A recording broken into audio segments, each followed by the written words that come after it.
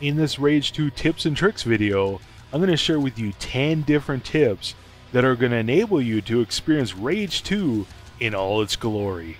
Hey guys, this is Chris with B&B Gaming. Welcome back, and I hope you're doing amazing today. Thank you for taking the time to check out this video, and thank you for your likes, your shares, your comments. Definitely appreciate it. So my first tip is to play Rage 2 on hard or higher difficulty. So Nightmare, Ultra Nightmare, or whatever you feel up to.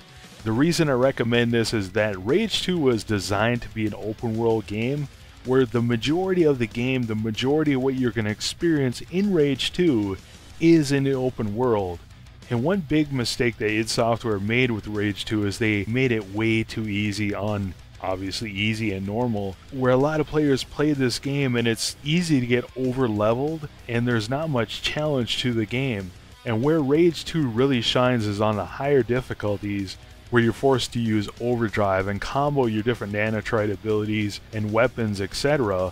And playing it on a higher difficulty again is going to make you explore the different parts of the world, make you do a lot of the different side missions, find out all these different combinations of skills, weapons, etc. that are going to allow you to really enjoy the gameplay in Rage 2.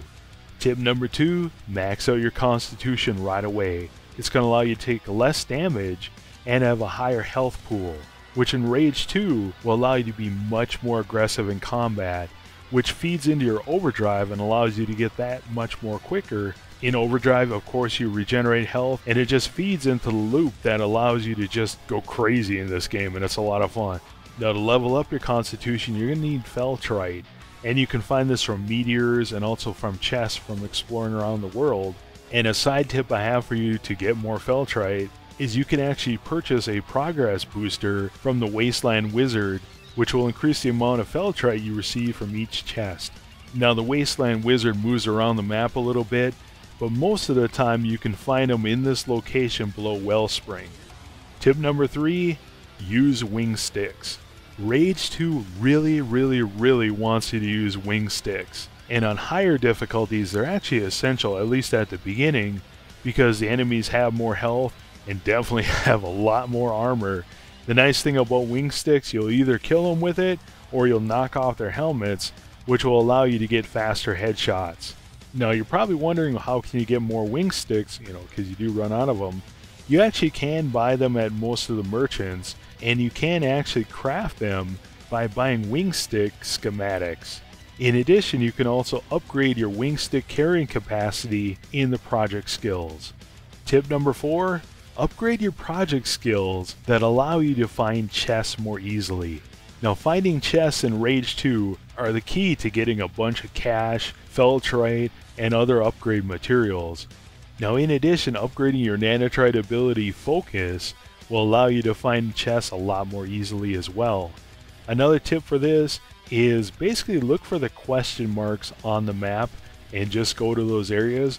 A lot of times you're going to find just abandoned areas that'll have 2 or 3 chests that you can find a bunch of feltrite and a bunch of cash from. Now, you're probably wondering, how exactly do you get project points in Rage 2? All you need to do is just do activities for the NPCs. They'll actually tell you what activities they'll need you to do, such as killing sentries, etc. Now, basically, you earn XP by doing this, and once you level up to level 1, level 2, etc., they give you a project point.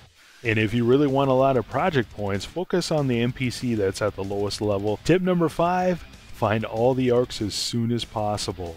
Now, there is actually one Ark that you won't be able to get. It's kind of at the bottom of the map and is protected by the Shrouded, which are the strongest enemies in the game. And so you're probably going to have to wait a little bit on that one. But the other ones you should be able to get as you're moving along in the game. Now, the reason this is important is because they contain the nanotrite abilities and also the weapons in the game. And Rage 2, especially on the higher difficulties like Hard, Nightmare, etc., is all about comboing your different weapons with your nanotrite abilities and also your overdrive. Now, finding all the Arks is going to allow you to have more weapon variety, have more ammo because you have a limited ammo capacity for each weapon, and also, more importantly, is going to allow you to combo all those different weapons and abilities together to be able to defeat some of the stronger enemies.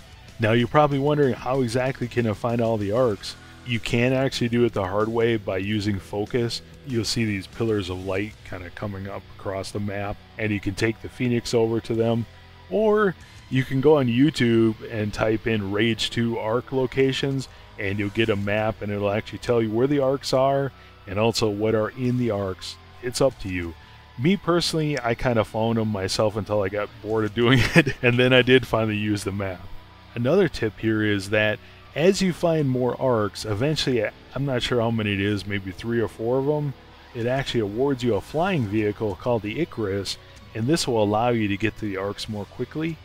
Another tip with this is pay attention to the difficulty of the Arks, especially at the beginning, because some of those enemies, especially when you first start, are going to be pretty much near impossible to kill. But the nice thing is once you find them, you can go back to them anytime. Tip number 6, upgrade your health infusion and wing sticks. So buying the health infusion and wing stick schematics are going to allow you to craft them anytime you need them, and they'll also become more effective. Now a tip with this is you can also increase your carrying capacity by upgrading certain project skills. Another tip for maximizing your health is that you can upgrade your Overdrive's Nanotrite ability, which will allow you to regenerate health during combat. Actually, in the latest DLC, the Rise of the Ghosts expansion, they added the ability to suspend your Overdrive at any time you want to, which allows you to conserve some of it. So if you run out of enemies, you can have some for later. Rage 2 tip number 7, max upgrade your key weapons first. So your shotgun, your rocket launcher, and your assault rifle. Doing this will allow you to take down enemies faster, take down stronger enemies, which will allow you to maximize your overdrive damage.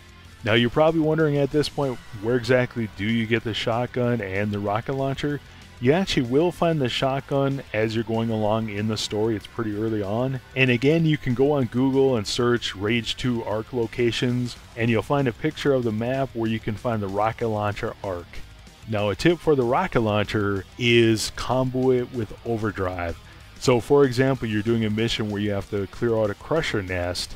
Basically just save up your overdrive till you get down to the crusher and hit your overdrive and just unleash your rocket launcher. You'll just annihilate them. Tip number 8, and this is for your nanotrite abilities, upgrade your recharge rate first.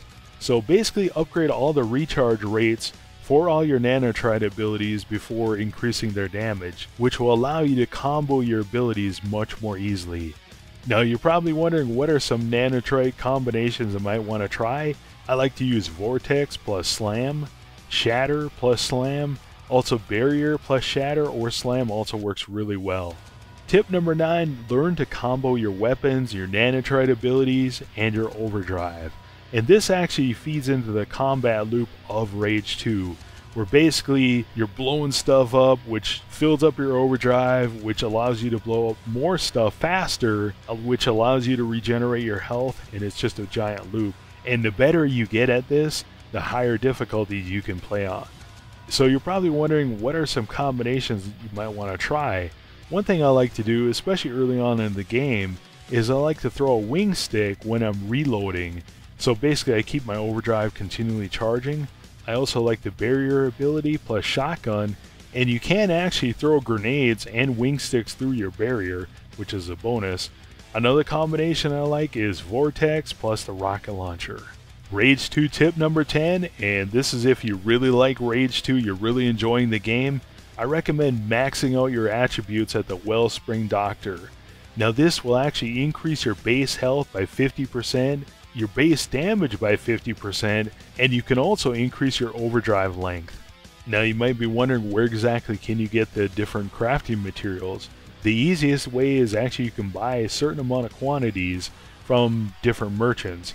You can also get them as random rewards from Ark chests, which you can find in the open world, or you can do the specific activities. So with sentries, I believe you get Ark Tech. By defeating crusher nests, you get the glands, etc.